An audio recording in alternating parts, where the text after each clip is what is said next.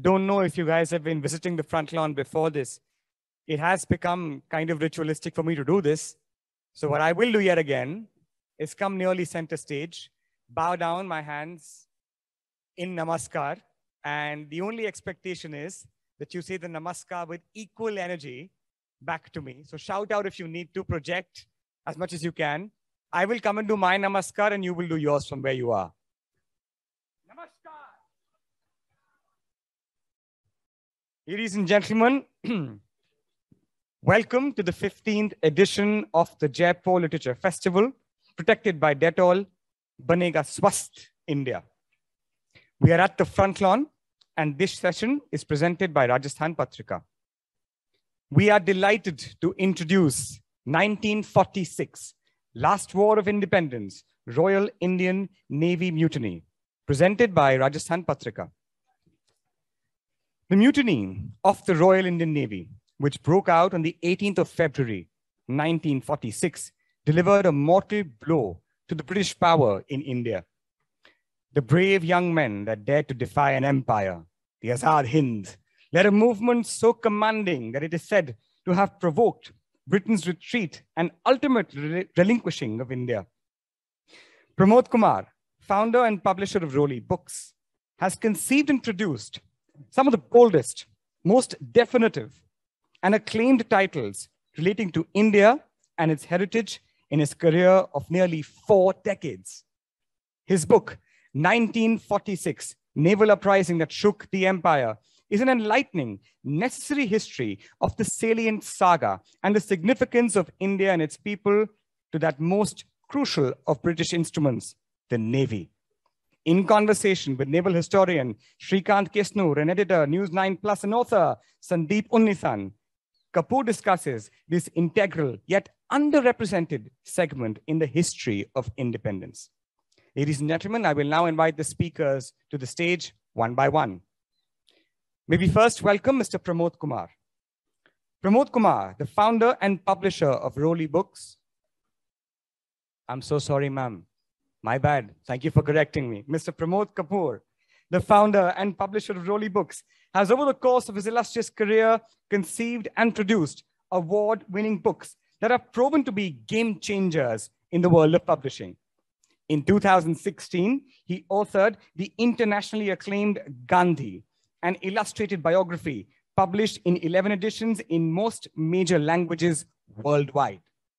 He was conferred with the prestigious Chevalier de Légion d'Honneur for his contribution towards producing books that have changed the landscape of Indian publishing. He is also a recipient of the Mahatma Award 2021, an Aditya Birla Group initiative for lifetime achievement for his work in publishing and literature. Ladies and gentlemen, I won't make a mistake this time, Mr. Pramod Kapoor.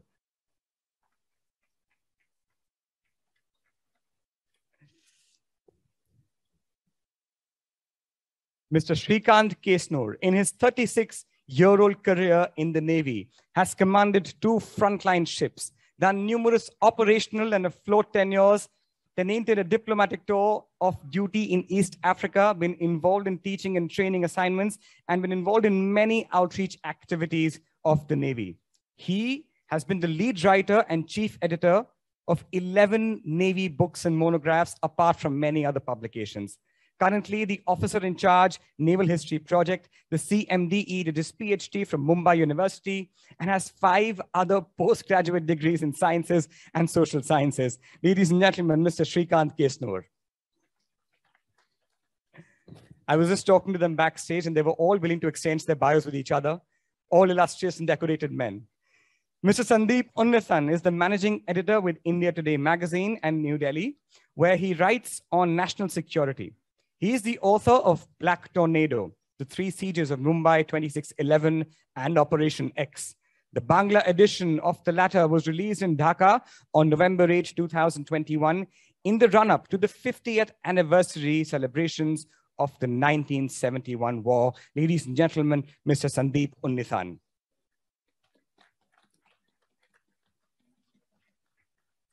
These are decorated men. I am not. I will politely leave that stage and hand over the stage entirely to these 3 gentlemen. Thank you so much, ladies and gentlemen.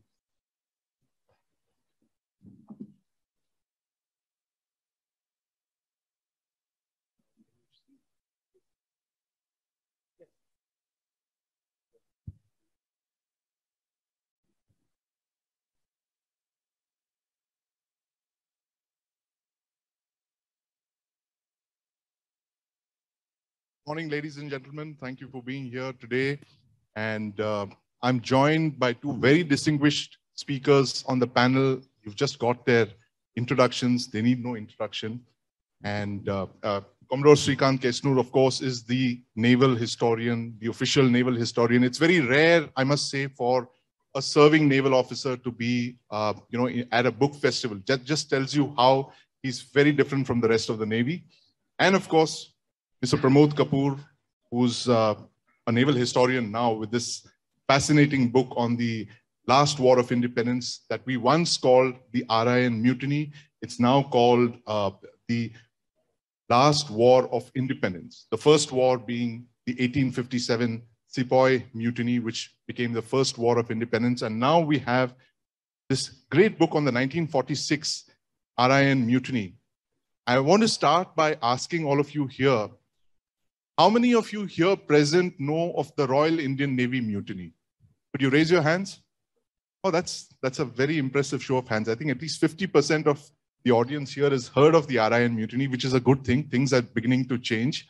And Pramod, I want to ask you, what got you to write a book on the 1946 RIN Mutiny? This was about 7 years ago. I was researching for, I just published, in fact, my book, which was the biography of Mahatma Gandhi. And while researching that, which I also did for 4 or 5 years, I speed read the 100 volumes of collected works of Mahatma Gandhi. Coming to about volume 89, 90, which was around 46, I saw letters exchanged between Gandhiji and Sardar Patel and few other people, and how Sardar Patel's letter in the annexure to Gandhiji, it sounded not like a normal mutiny. If it was a normal mutiny, Gandhiji won't comment, or Sardar Patel won't write that, look, I told Jawahar not to come to Bombay, it will only inflame everything here. But yet he's coming, but let him come, we'll handle it. You know, that's all. I thought there must be much more.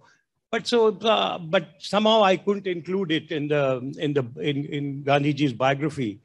And so that was a bit of a guilt that something as big as this I couldn't put in the book.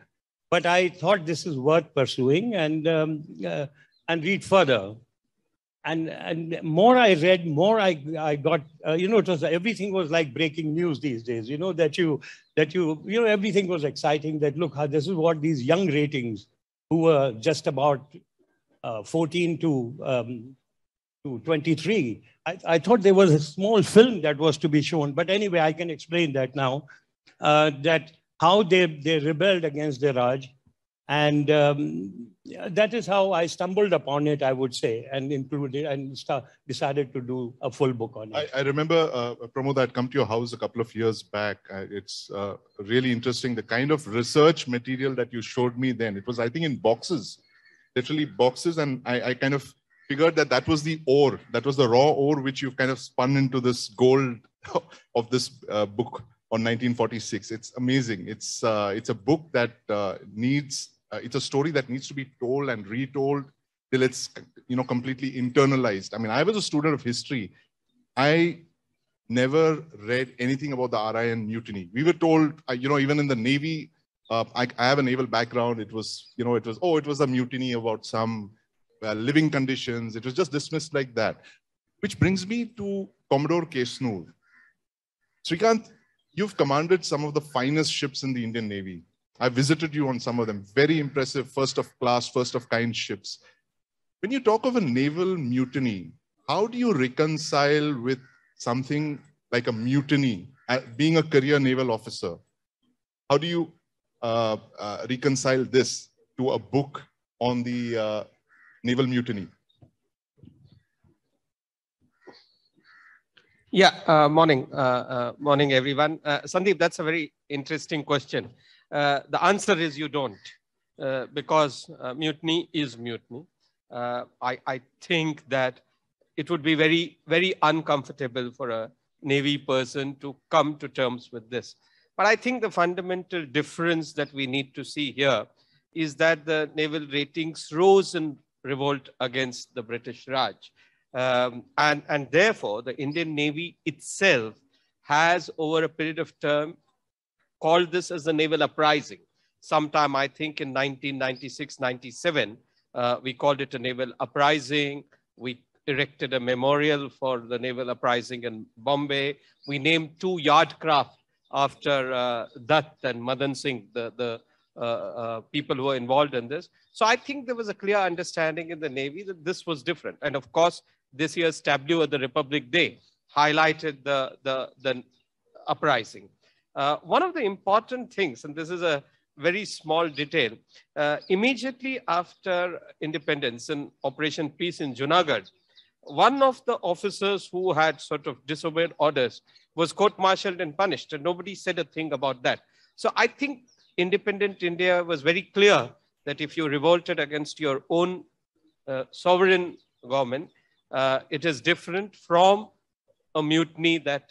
But I think your point is valid that to some extent it would be uncomfortable. Therefore, in the initial years after independence, the Indian Navy took some time.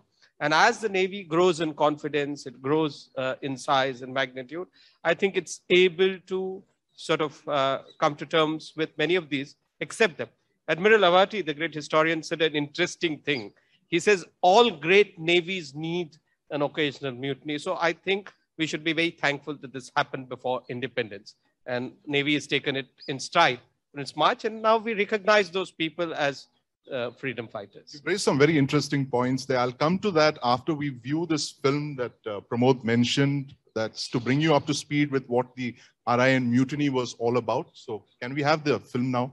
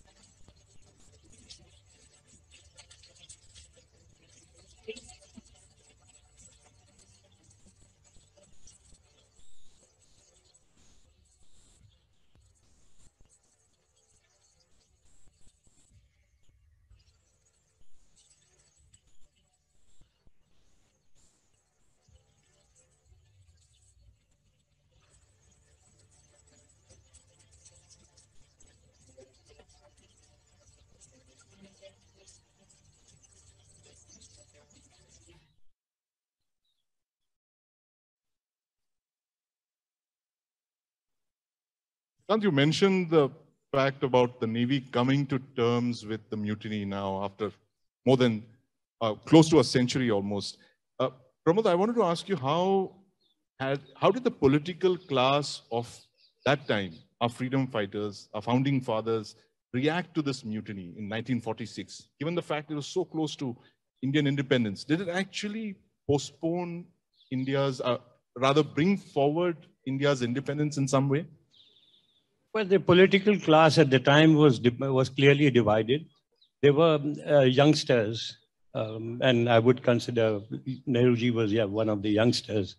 Aruna Asaf Ali, Jayaprakash Narayan, Achyut Matwar.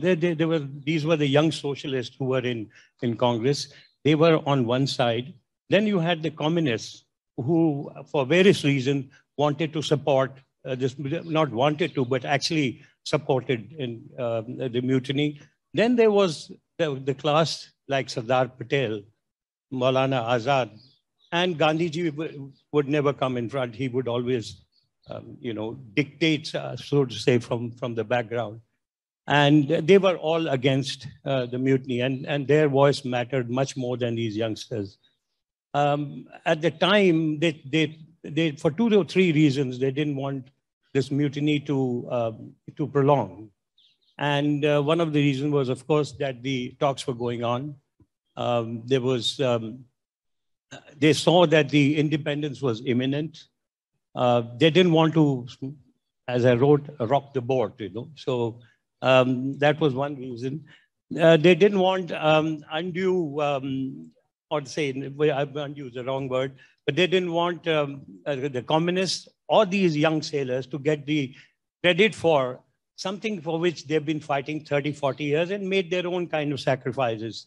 So these were, and of course, ostensibly, the reason given later was that, look, we wanted Navy in the independent India also. We can't have indiscipline. But this was not a mutiny. This was a freedom movement. This was part of the freedom movement. For whatever reason, these stalwarts, these politicians didn't want to acknowledge it as such. I mean, these are my reasons, and this is what I gather from my study, that this is what happened. But the British were shaken, totally shaken. So much so that on the 18th of February, when in the morning when the mutiny began, that very afternoon in House of Lords and House of Commons, there was discussions, and an announcement was made that very day that the cabinet mission comprising of a top Navy administrator will be going to India to sort out the modalities of transfer of power. Now, and then, of course, there are many more evidence later, letters exchanged and memoirs written, where they have admitted that, look, we could handle Gandhiji's non-cooperation movement and peaceful movement, etc. But if there was a mutiny in all the 3 departments of the defense forces, it will be very difficult for us to. So I have no doubt in my mind, after studying it so thoroughly for so many years, that this did hasten the independence. That's a very important point that you've made, the fact that this mutiny actually hastened India's independence. When do you think we would have got independence had it not been for the mutiny? That would be purely speculation. I can't put a date to it, but certainly at least a year or 2 later, we would have got. We were discussing modalities, and there were many more things that I'm sure, but Congress senior leaders were aware of, which the socialists were not aware of. So that would have come. That would have come, but I would say it just sort of hastened it. And there's never a one reason for independence. There were so many things that were happening. There were, resistance in all spheres, So, but this was something I firmly believe that did contribute majorly to the freedom movement, and it did hasten the independence. I want to bring in Srikant on this point. You mentioned rock the boat. I think it is a very appropriate analogy. Srikant, firstly, how were you attached to this project? I believe you were an early collaborator, if I can use that word, on this project. Did you, what drew you to this subject, and why did Pramod end up writing the book by himself? No, Pramod, of course, I think has brought out a wonderful book. But there's a backstory. Not so much with this. I was independently, I'd been approached by the Maritime History Society. I'd been interested in this subject for long, So I was doing the book. I just about started. And that's when informally through a friend and formally through the Navy channels, I was told one gentleman, Pramod Kapoor, of course I'd heard of him, is doing this book. So in fact, when I had my first telephone conversation with him, I don't know if he remembers, I said, Mr. Kapoor, I don't know whether to embrace and hug you or hate you, because you are stealing me of my favorite project. At the same time, I want this thing written about so much. So the moment he said, I have done some 7 or 8 trips to the UK and I have 9 or 10 trunks of research material, I said, I give up. But ladies and gentlemen, I must say, this is fantastic. The book has such voluminous detail, such sort of minute-to-minute coverage of the uprising of those days. There's no way I could have done that. And I think we must say hats off. I'm sure, Sandeep, you agree. The depth of research in this book is wonderful. And that, I think, if you allow me, I'll ask Pramod the question about that. Pramod, you dealt with on the political issues. I'll not get into it.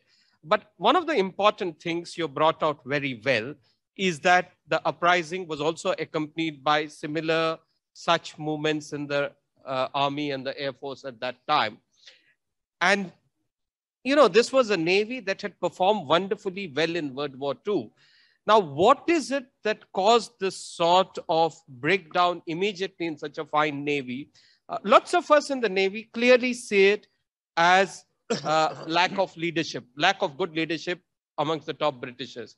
And Admiral Godfrey's surrender or perish was one example of that extreme sort of lack of leadership. How do you see the top British naval leadership at that time or other leadership, which I believe precipitated many of the causes? What are your views on that? Well, let me give it a descriptive reply to this. You know, I think the seeds of mutiny were sown the very day they started their drive to mobilize and recruit thousands of people from the villages with the advertisement, luring the family and saying your child's life would be made in 2 years' time. He'll be given the commission and all sorts of things there. I have cited some.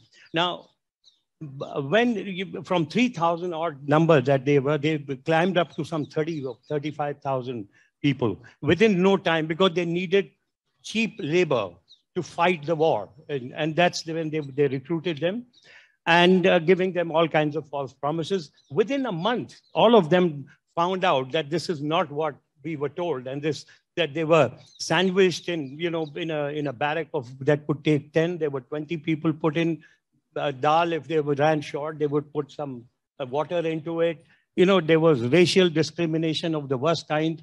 You know, RN, the Royal Navy people were given different, you know, status than the RN. So there was this kind of racial discrimination and bad language. They could handle it for a while. But when the time came, you know, after 1942 Quit India movement, all the senior leaders were arrested.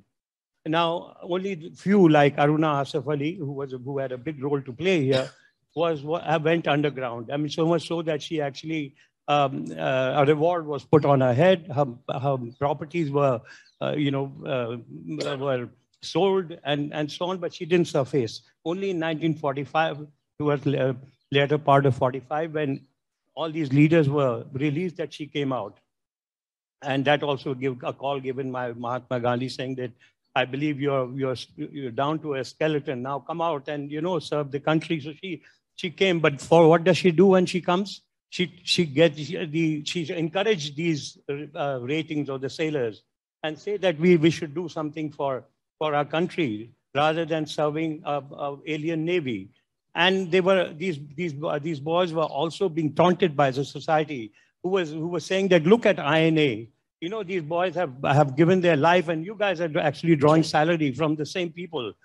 So all this was built up. And then, of course, the last thing was on the 18th, the mutiny broke out a week before Commander King of HMIS Talwar, the shore establishment where the mutiny took place, where it started, actually used very, very foul language, you know, sons of coolies and many language which I shouldn't be using here. This is what he, you know, he said, and that is the time when decided enough was enough. So it was not just food. It was not just food or bad living condition or racial discrimination, but it was also a freedom fervor. That how, and then there were, of course, a background which you will, if you care to read the book, you will see that and how it was all, you know, transpired and became such a big mutiny. But coming to your question about how did the officer, the British officer, well, you also mentioned Admiral Godfrey's. Well, he did give a broadcast where he said that, you know, we have powerful forces with us, and And if you dare to do any more than what you, and you don't join the duty, we will not hesitate to destroy the Navy that we have built and loved so much.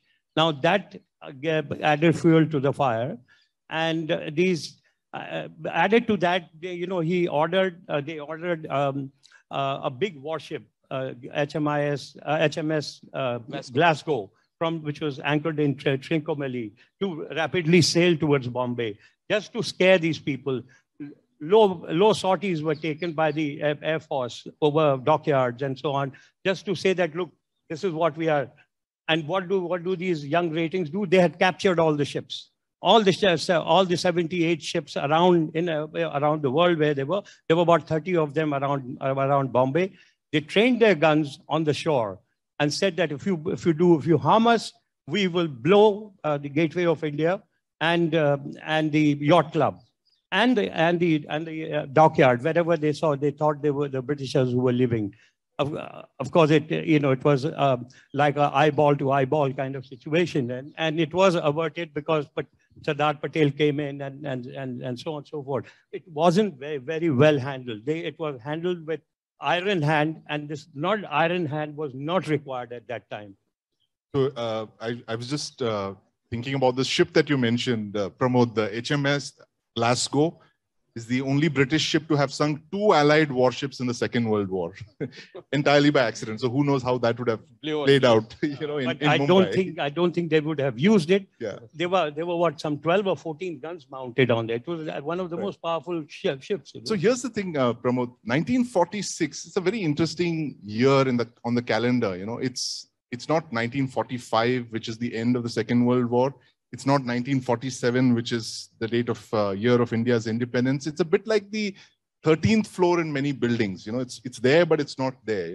So what was the political theater playing out? What was playing out on the political stage in 1946 that actually precipitated this thing? Give us the background of these young leaders, like the names are Aruna Asaf Ali and Jayaprakash Narayan Sekhar and Meenu Masani, I had forgotten, he was one of them.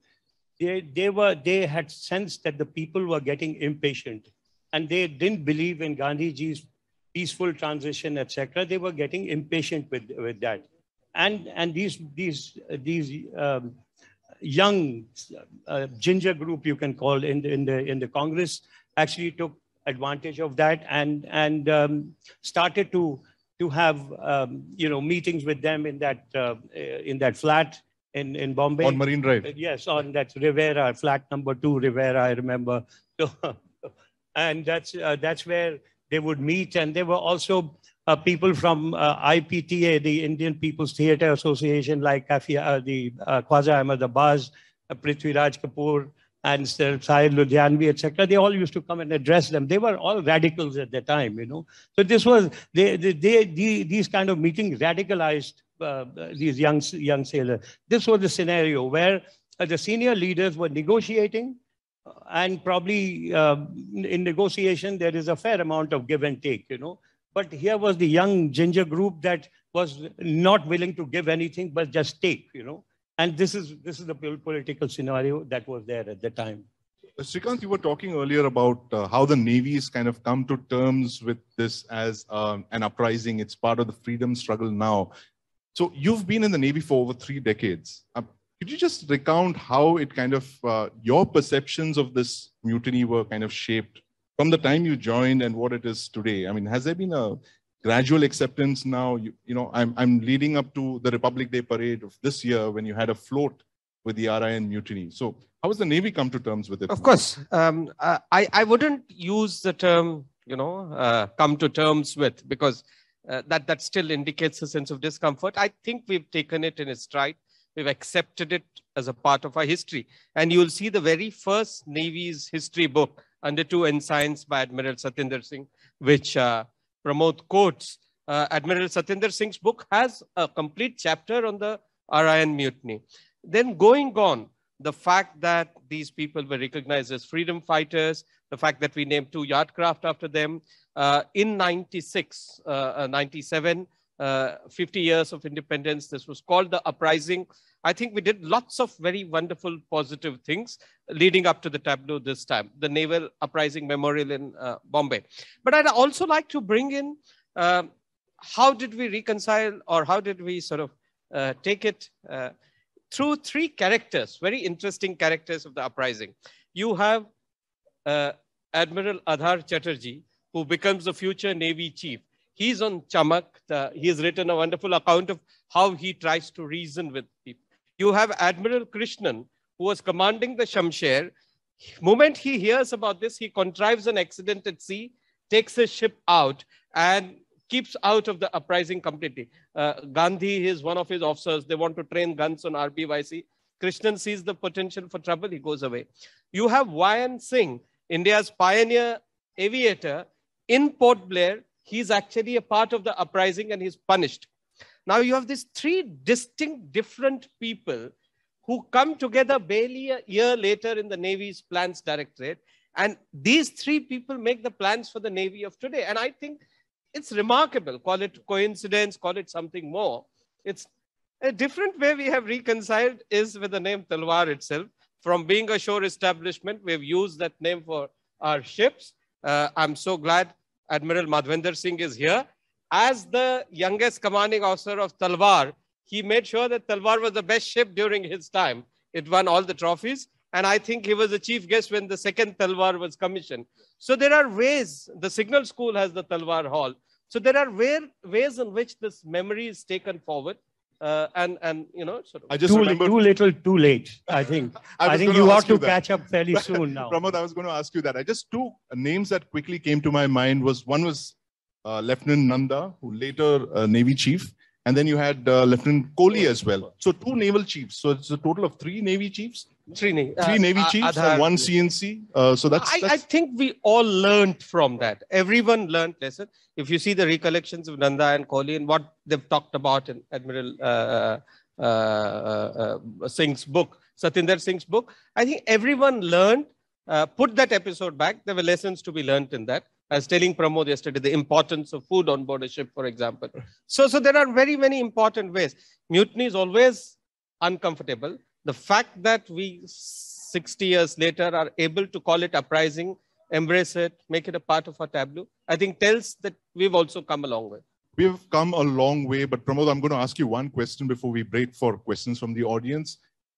Srikant says that... One clarification. Everything that I'm saying are my personal opinions. Of course. So Srikant mentioned this point that the Navy is kind of reconciled to this. It's now recognized this as a part of its history. The men who took part in this are feted and, you know, ships have been named after them. Why were they kept out of the entire, why were they kept out of the government, the Navy? They were never rehabilitated. The actual people who took part in this were, you know, well, I wish I had a clear-cut answer. But, you know, politicians, and here's one, Mr. Dr. Shashi Tharoor sitting here, you know, they have a professional hazard, if I may call. They will always be half truths and half lies, you know. And this is what happened. This is what happened in 1946.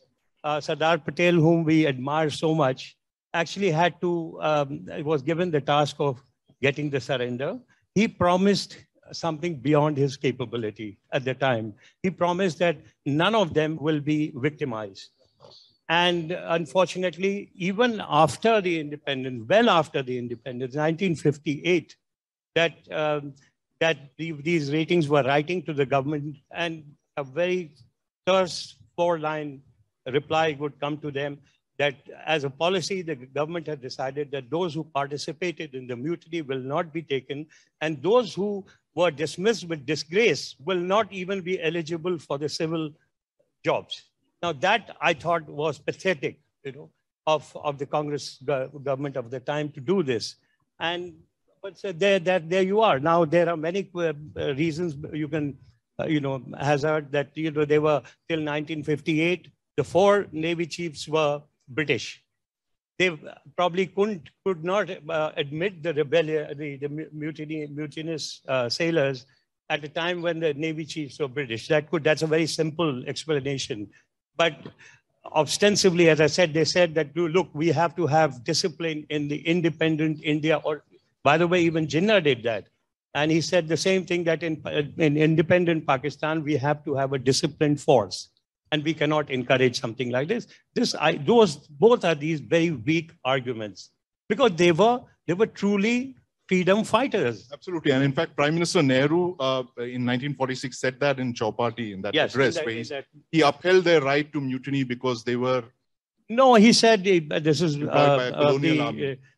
Sardar Patel was speaking. He spoke first, and after that, no, sorry, I think, well, whatever, Nehruji spoke later, and he said that, look, I think we persuaded these ratings to surrender on promises that we now feel, 4 days later, we now feel are very difficult to fulfill. Just 4 days later, so... And it lasted under a week, right? It was just 5 days. No, it's 5 days that shook the 18 empire. to 23rd, 18 February to 23rd February. So it wasn't a year, it wasn't a month, it was just under a week. So with that, we'll open the floor to just one very small factual thing. I mean, not commenting about the argument, but the reason you had Navy chiefs until 58 was because simply the naval leadership then, the Indian naval leadership, had been commissioned much later. Unlike the army top brass, which were commissioned 1919, 20 and earlier, the senior Navy leaders were commissioned only around 1939. So you needed, there was nobody who was ready. So just that, factually. But before that, you promised me one question you were not asking me. So I'll have my favorite story. Oh, yeah, your favorite story. I mean, Pramod, I couldn't. I have to, sorry, even if it cuts into a, he asked me in the last interaction that, which one was my favorite story in such a big 400-page book. So I said, look, you've got so many children or sons, you are very difficult to pick one, but I will in this case put one. And this is to do with a small ship called HMIS Kathiawar, which was anchored in Gujarat. And when they heard of the mutiny, first they mutinied on the ship, and they decided we must sail to Karachi, because that's where the bloodshed was happening, where the sailors had actually been killed. And they took the captain in the custody. Captain said, I refuse to navigate or help in navigation, because I will take orders only from my, if this was a British commanding officer, I will take orders only from my superior. I will not take orders from you. This was a big problem, because none of them knew well how to navigate to Karachi, or for that matter, anywhere. Anyway, one of them, who had probably had little experience, started to take the ship towards Karachi. But halfway, not even halfway, they heard everything was over in Karachi. So they changed the course and started to sail towards Bombay. Now, when they came to Bombay, there was a strict order that no ship will enter Bombay waters without permission. There was no permission anyway. It was a warlike situation. Yet they had just 2 guns. It was a small, what do you call them? The minesweeper. Yes, minesweeper. It was a minesweeper, and there was this huge, big HMS Glasgow, which was with 12 guns and all kinds of world's best warship abilities, was standing there. Now they trained their guns, the HMS Glasgow, on this small little baby, and so this was the psyche of the mutineers, They said, all right, we'll take you on, I mean, this was... that's a story. That's a book in itself. Yes. We'll take you on. There are 2 guns they trained towards them, with 14 there, with 12 there. And they said, we'll take you on, They yet sailed. There was, as I said earlier, it was eyeball to eyeball, But when the captain of Glasgow saw what these boys were doing, he asked all the sailors to come onto the, what is that called? The sidewalk. On the and made everyone salute these young sailors on the ship.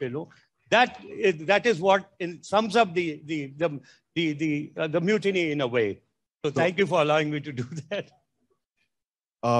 You could raise your hands now if you have a question to ask Pramod.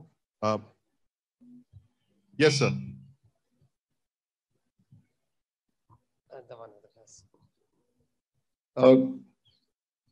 Thank you very much. Just two comments. One is that, as you probably know, even in the INA, after the trials at the Red Fort, etc., there was a great debate in the Indian Army whether the INA soldiers should be taken back or not taken back. And the decision that the army leadership came to was that they could not, because they're mutineers and that served and fought against their own people, they could not be taken back. And that's one of the reasons that was applicable to even the Indian Royal Indian Navy, that the mutineers could not be taken back. Sir, the INA was declared as freedom fighters. The sailors were never given that status of freedom fighters. So, yeah. So at least that they could have been made freedom fighters or given the pensions. They were not even given the pension of or recognized as a freedom fighter. But most of the INA soldiers were given that status. Right, sir. Second point, Sandeep, you mentioned 1946. It's an important year because, as you know, the war in Europe has come to an end. Berlin has been divided. The Cold War is started. And the Soviets under Stalin, who was actually supporting the British during the war, have now become enemies.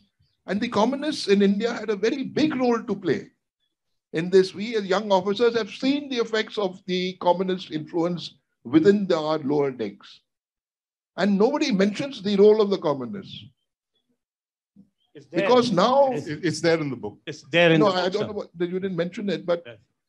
you know, the Blitz and Rusi Karanjia and all these people had a very big role to play. People's Age, the communist newspaper. Yeah. And yes, sir, it's there in the book. My apologies that I didn't mention it in We have time for one more question. Ma'am, yes.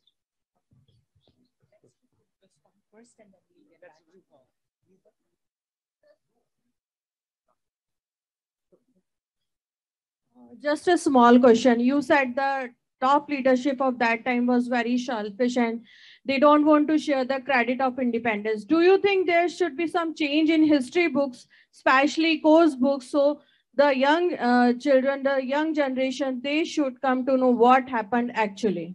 You know, as I've also said, that the history is written by the current rulers, you know, whoever that time, Congress didn't want it to happen. It didn't happen. Now, the history is written in a different way. I don't know. If this will have a saffron color, it will probably come in. If it doesn't, it won't come in. We have time for one last question. Yes, please. Hi, we've got a question from the readers of Rajasthan Patrika from Patrika Knowledge Series. The first one is that Indian Army is our hero. Any special event that happened during that time valley with our Indian Navy and our Army fought that challenged vehemently and won? Well, the Air Force did. Army did in a way. Before Army could come in, that was a big worry that the British had, that if all the three forces combine, there will be mayhem in the country, and rightly so. There would have been bloodshed all around, you know. But Air Force did in a major way. Almost 1,500 Air Force airmen actually demonstrated publicly. But the Army was very small at the time. If it had continued, it would have been big. If I can just add, I'm not talking about the uprising at all, but since the question related to Army, Navy, and Air Force, one of the earliest joint services operation immediately after independence was called Operation Peace, which had happened in October 1947, the accession of Junagadh, where all three forces took part. So I think your readers could read about that. It's an interesting chapter in Indian history.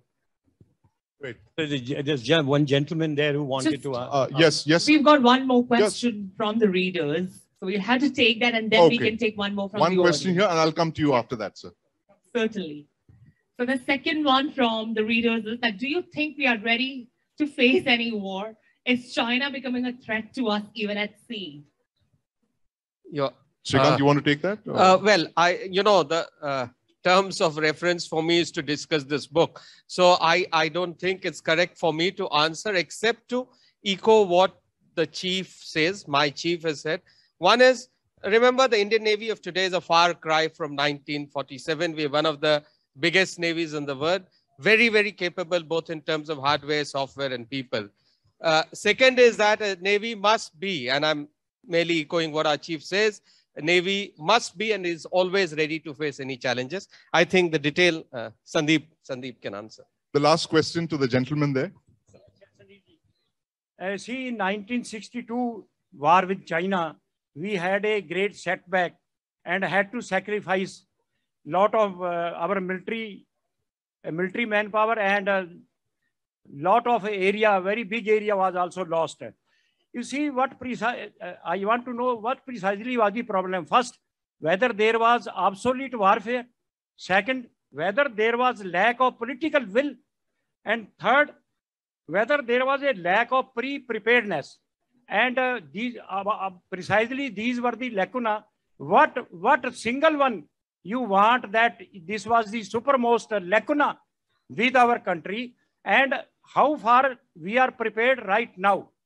It's a very long and complicated answer to that, but I'll let Pramod answer that. No, I mean, look, the causes of the 1960s. I think he answered his own questions with his own answers, you know. So yes, there was a bit of unpreparedness because it did come as a surprise. From what I know, I'm not a military historian, so to say. I concentrated on the War of Independence. So I would only know as much as everyone else know. But you guys are expert, but I think he answered the question himself. Yes, I think you've done that. Thank you very much, ladies and gentlemen, for being patient listeners. Do pick up a copy of this book. It'll throw a light on a very, a chapter of Indian history that's rarely spoken about or documented indeed. Thank you very much. Yes, wonderful book. I've been reading it, unputdownable. I think everyone should buy the book. And just to add to that, the authors will be available to sign these books right there. There's a very cute yellow tent behind the front lawn beside the bookstore where you can get your copies signed.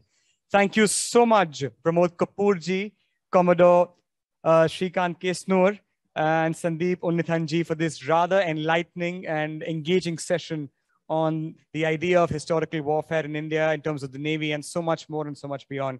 Thank you so much, ladies and gentlemen, for being a part of this session. And we also thank Rajasthan Patrika for their support. May we please request the speakers to accept a small token of our love and appreciation.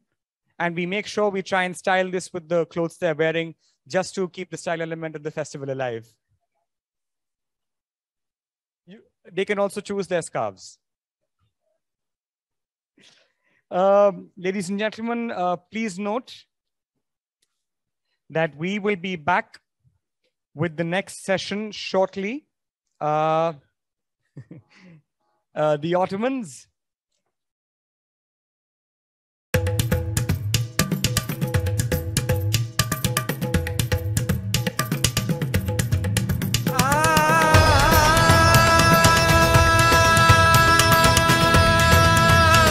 Gentlemen, thank you so much and see you soon.